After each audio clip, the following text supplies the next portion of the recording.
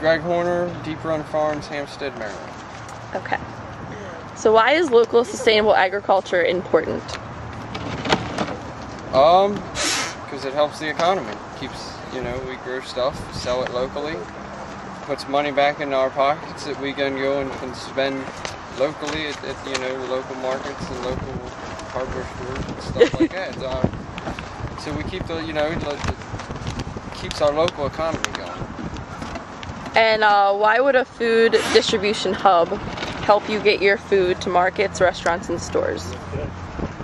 Well, it would be a central place that we could take produce to meet the buyers, and it would make it a lot easier for me rather than going out and soliciting customers from every restaurant and supermarket in the area.